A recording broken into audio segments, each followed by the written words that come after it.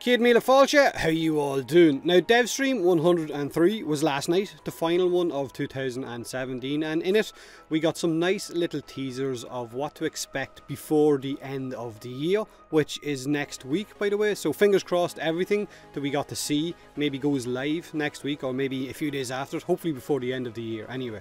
Now, we got a more in-depth look at our new crazy cat lady, BDSM frame, Khora, who can change between puncture, impact and of course slash damage types, which means we're all going to be running with slash, right? That is until they rework the IPS damage types, like they've also mentioned I think on the stream. Now, Khora's appearance changes as well depending on her damage type, so she grows spikes on her shoulders for puncture, blades for slash and so on. Her metal cat's tail also changes depending on the damage type of Khora. So you get a bladed tail for slash, you get a hammer for impact, and of course you get a spiky ball for puncture damage. Now, this time around we got to see a little bit of Khora's abilities in action. We got to see her whip ability and of course her stun ability as well, and of course the fact that she can change damage types on the fly. But we didn't get to see her ultimate ability in action, which I'm guessing is an exalted whip, or hoping that it's an exalted whip. Her stun ability looks like it has a nice amount of crowd control, and Scott I think mentioned how it draws other enemies into it, so maybe something similar to Inaros' ultimate ability. When enemies get close to it, they kind of get sucked in and end up getting crowd controlled as well. Now, this stun could be one of those abilities that players mod their Khora solely around, like just having her as a crowd control frame, because crowd control is always welcome, I guess, in later game or in early game as well. With the impact damage type now, her whip had some serious ragdolling to it. I think at one stage Rebecca sent a Grineer unit out into space, and it looks like a decent ability as well. But her metal cavat, her metal kitty called Vanari, can be modded separately to your normal cavats. You can then mark enemies and force that metal cavat to attack them and hopefully kill them, which against heavy units or even bosses could be very, very useful.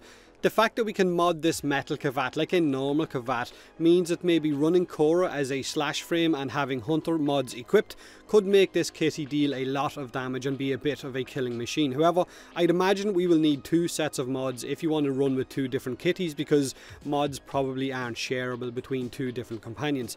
Now, her metal cavat has got a base duration of 30 seconds, so with duration mods she can be kept out for a pretty long time, I'd imagine. But should it have duration if it has a health bar as well, or maybe you think that it should be an energy drain ability instead? Let me know in the comment section below. I've seen a few people suggesting either or, and I think Rebecca also mentioned that the whip ability wasn't fully modded, so you couldn't really get a good grasp as to what kind of damage it could actually deal. So Khora will hopefully be this year, and the fact that she can change damage types on the fly kind of gives me a little bit, and I mean a little bit, of hope towards the kind of rework that Chroma might get.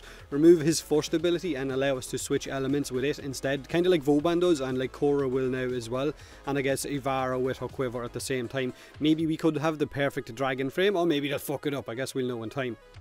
Now, there was also a Grineer Uzi or submachine gun being shown off during the ghoul bounty that Rebecca was running, and we know that its parts did show up in the rewards table for that new Grineer ghoul bounties as something that you could possibly get your hands on, as well as the return of some of the hunter mods from the hunter mod set from the Plague Star event, so you can get your hands on any of these hunter mods that maybe you missed during the event.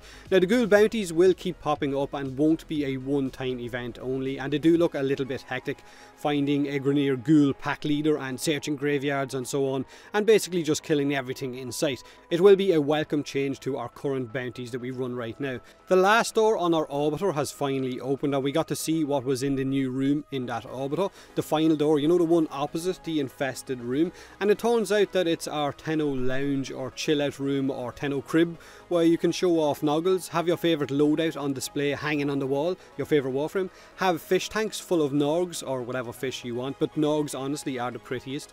The massive display in the centre can have a huge fish tank or an ecosystem, or with Tenno action figures on it as well on display, fighting or hugging or whatever the fuck they're going to be doing.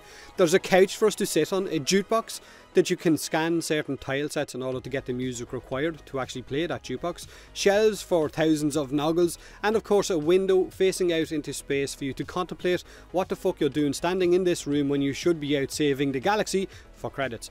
Now, there was a glowing pedestal in the room that Steve accidentally showed off that Rebecca, I believe, tried to hide while she was showcasing the room, and I'm sure that that orb will have some kind of relevance towards an incoming update. Now, we also got to see not one but 2 new Eidolons spawning in beside our current Terrorist, and this gave us a good idea as to the sizes of the 2 new Eidolons, and they are feckin' huge. Now, we don't know how to spawn them in yet, but we will be able to spawn in a new Megalist and a new Rainalyst by doing something special. We don't know what this is yet, and only 1 Eidolon can be active at any given time, but you might be able to kill more than one of these Eidolons throughout a given night cycle. One of these new Eidolons looked like it had its own kind of weather system around it. There was lightning arcing off it and smashing into the ground beside Rebecca as she was running with Khora, and she was taking a lot of damage from it as well, so this fight against that huge one could be absolutely crazy. Now, we got to see the custom obstacle course creator in action as well, where you're going to be able to create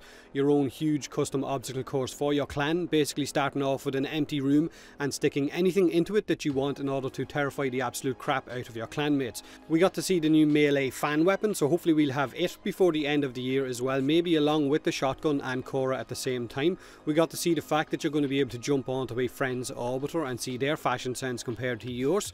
So that's pretty much the DevStream 103 in a nutshell. I will leave a link to the stream in this video's description, and you can jump over and check it all out if you want to sit through that hour and however long it was. Let me know what you think of everything that was shown off, Khora and her abilities, or what you're hoping for in regards her ultimate ability. Do me a huge favour and hit that like button if you enjoyed the video, or don't if you didn't. Subscribe for more Warframe, and as always, thanks very much for watching.